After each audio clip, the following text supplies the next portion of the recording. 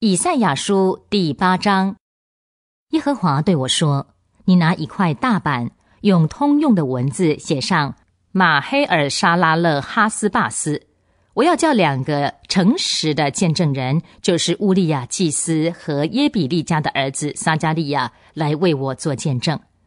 我亲近了女先知，就是我妻子，她就怀孕生子。耶和华对我说，给他起名叫马黑尔沙拉勒哈斯巴斯，因为在这孩子小的喊叫父母以先，大马士革的财宝和撒玛利亚的掳物必在亚述王面前被搬了去。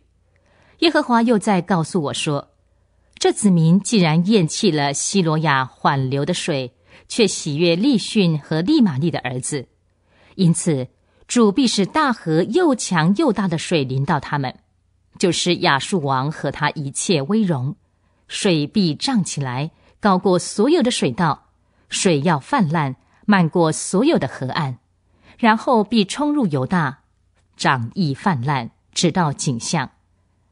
以马内利啊，他展开的翅膀必遮遍你广阔的地土。列国之民啊，你们尽管作恶，但你们终必毁灭。所有在远处的人民啊，要留心听，你们尽管束腰吧，你们终必毁灭。你们尽管束腰吧，你们终必毁灭。你们尽管计划阴谋吧，这些终必失败。你们尽管提议吧，这些终必不能成立，因为神与我们同在。耶和华以大能的手托住我，教导我不要走这子民所走的道路。他对我这样说，这子民所称为阴谋的，你们都不要称为阴谋；他们所怕的，你们不要怕，也不要畏惧。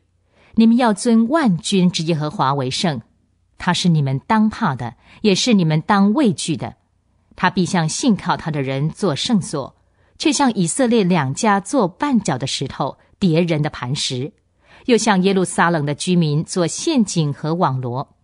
许多人必在其上半跌扑倒跌碎，并且陷入网罗被捉住。你要卷起律法书，在我的门徒中间封住训诲。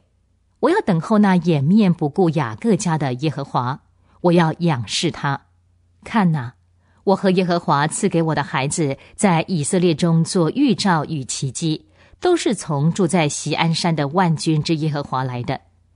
有人对你们说，要求问那些交鬼的和行巫术的，就是那些喃喃细语的人。一族之民不应当求问自己的神吗？他们怎能为活人求问死人呢？他们应当求问神的训诲和法度。他们若不照着这些准则说话，就见不到曙光。他们必经过这地，受困迫，受饥饿。他们饥饿的时候就恼怒，咒骂自己的王和自己的神。他们仰脸向天观望，又俯视大地，只见困苦、黑暗、可怕的幽暗。他们必被赶入黝黑的黑暗中。